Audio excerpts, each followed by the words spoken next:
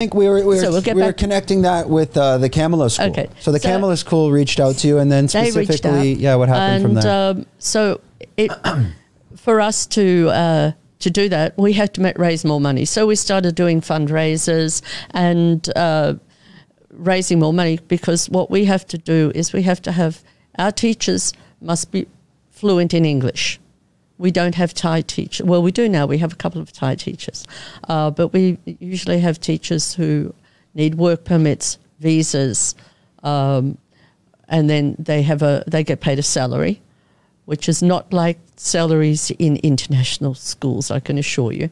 And we have to cover all of the costs for everything, for teaching aids, everything. We teach English for free. The only thing that the school provides us is the space. And our teachings are part of the curriculum. In the first year or two, it was just we were teaching English. But then it was obvious how good it was. So we're part of we have the CES program, and we're now teaching not just English, we're teaching science and mathematics in English as well. And we have... we have 5 teachers currently. We had 7, but we had to cut back financially. Times hit us. When did that start at the Kamala School?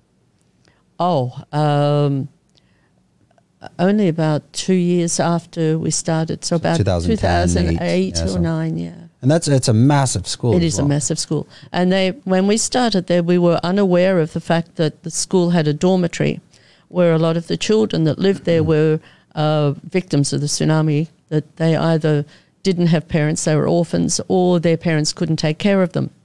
At the time, there was about 120 or so children.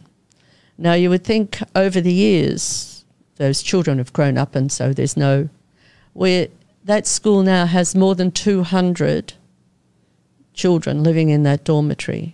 And how many kids are going to that school? So about 700. Wow.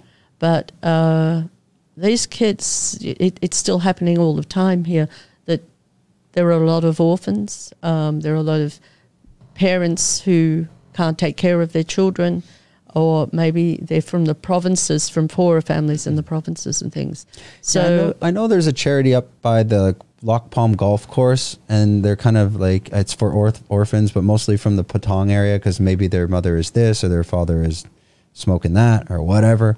But are you involved with that one as well? I forget the name of it. Where is it? It's basically if you're at the Loch Palm Golf Course and you're taking the back road to the British International School. That's not Sunshine Village, is it? Maybe. I'm not sure. No, we sort of all try and help each other with different things. But it just takes a lot of time. We struggle a lot, and we have to raise funds all the time. I mean, people sort of go, "Oh, you must be a rich charity now. You make so much money from these events." The money comes in the front door and goes out the back door so fast, and we have to plan a year ahead, because we have to plan for our teachers and the programs for the students and the whole things. And we're definitely not a rich charity. I mean, they need to understand with charities. I mean, like you said, you have to hire teachers. The money has to go somewhere. How does this thing run as well? I'm certain people, they can't do it for free as well. They need to survive. Yeah. I mean, we have a director of operations who's been with us now for about 12 years, Tina. She is amazing. I'm the chairman of the board of managers, and that means nothing. But often people say to me, "Oh, so what salary do you get?" And I go, "I haven't made one satang in all the years. That's not what it's about. If you do these things, you do it because you want to do it." Yes, Tina earns a salary. She earns a salary because this is her job, and she works 7 days a week. She's on holidays at last in the UK to see her mother. Yet I'm on Facebook with her, every day, doing things. She's amazing. We have a wonderful head teacher, Jerlin, who is just super, and our teachers were great. We have we have a Thai teacher now who came from the Princess Songkla University.